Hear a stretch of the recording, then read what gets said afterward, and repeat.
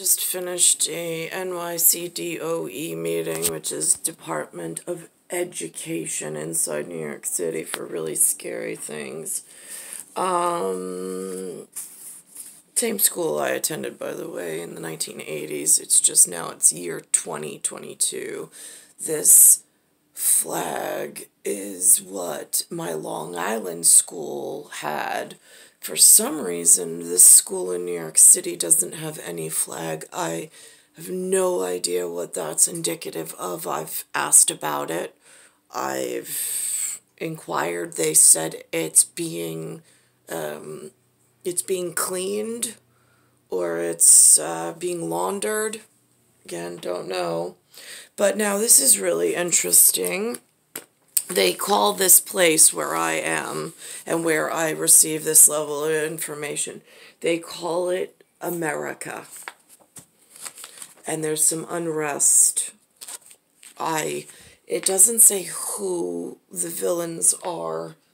I mean, I heard the other day it was humans. I mean, I've been saying that for a long time, but who am I?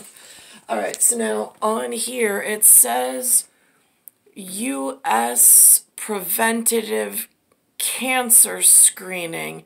It says more than 9.5 M missed.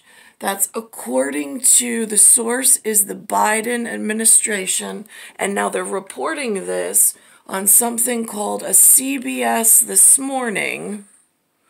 Now, what's interesting is for metrics, just because nobody knows what a 9.5 M is, I'm not saying it's anything more than what Biden, but if the word million, M-I-L-L-I-O-N,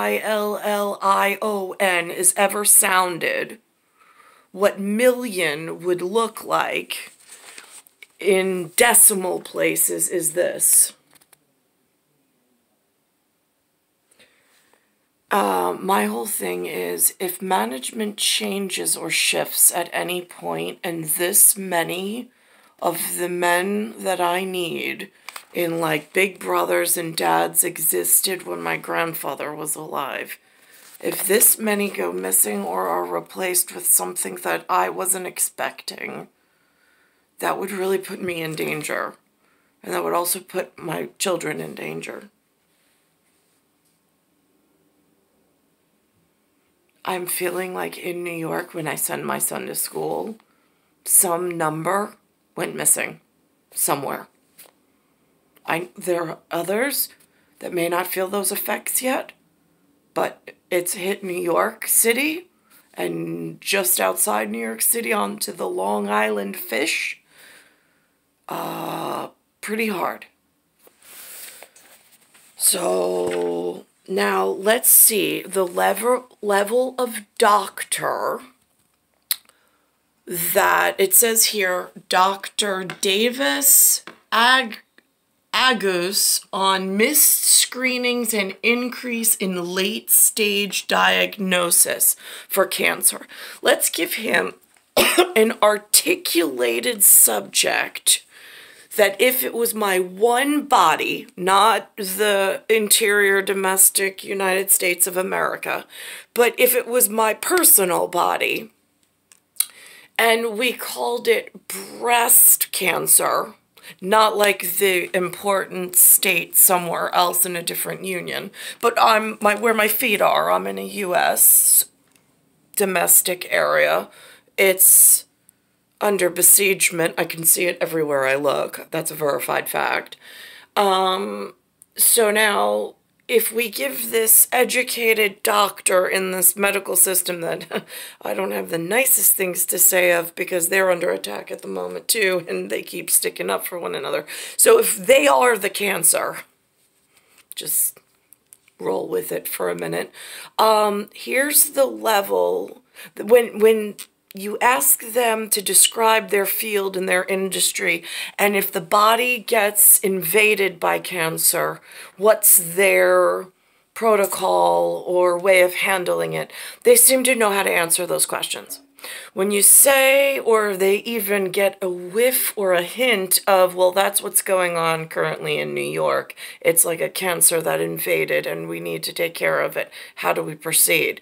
All of a sudden, it becomes like, I don't know, what, a 43-year further extension on not doing anything? I just want to know how cancer research and the handling at like surgical level, surgical precision. I know they exist somewhere and they are very actuarially happy about their success rates and timing.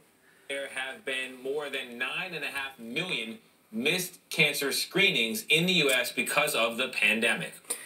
God, is that frightening if that's a like articulation on management changes that someone missed. Pandemic. CBS News medical contributor Dr. David Agus joins us now. Dr. Agus, good morning. That is a big number of missed screenings. How dangerous is it?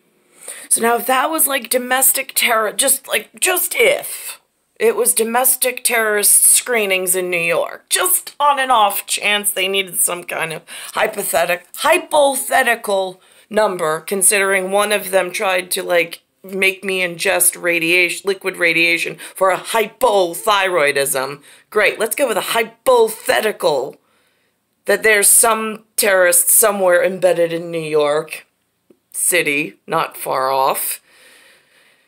Then let's see, what if we miss 9.5 screenings? That is a lot of, wow. Well, 1.7 million people a year are diagnosed with cancer in the United States, and we took a pause on screening, yet disease didn't pause, and so what we're seeing.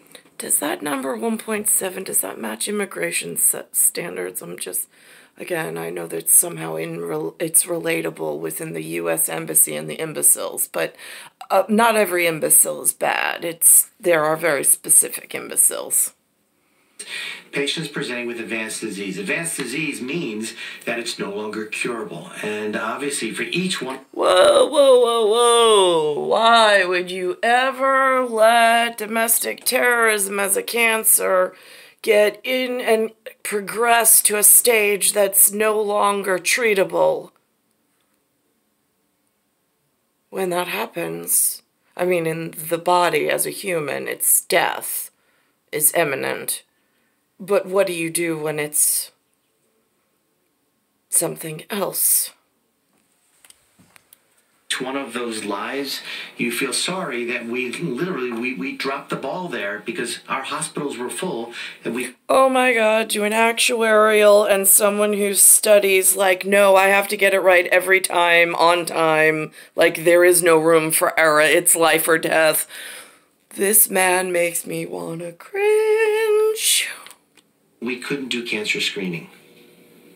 So are preventative screenings down in other times? Who said you couldn't do preventative screenings? I'm just curious with like the land folks and folklore that have so many excuses and very little like, no, we need the results that we need. It's this one area and it's really important. Other types of cancer, or is breast cancer a particular category? It's all of them. Obviously, breast cancer mammography, getting a mammogram, we know will save the life of a woman. And again, this is where the articulation doesn't always work out right. I mean, they're talking about humans. I'm saying, what if in something like just for like, how else do you talk about it? And here, this is how they go, because this is during a time of pandemic. 2019 to 6.2% in 2020. The Biden administration says... Wait. Here we are. Advanced stage 4 in breast cancer cases. Oh my gosh. And it's the JAMA Network Open Moore's Cancer Center at University of California, San Diego Health. Wow. I don't know. Jane Doe calling. Just curious how that's gonna work at, like, admirable things. It's shocking surveillance video. They're shooting people up with bioengineered products. I don't know what they're doing with the money. I don't know how they got that approved. But I'm pretty sure it has something to do with the overeducation of certain whatever. I'm pretty sure the embassy and the imbeciles are involved, because this is like,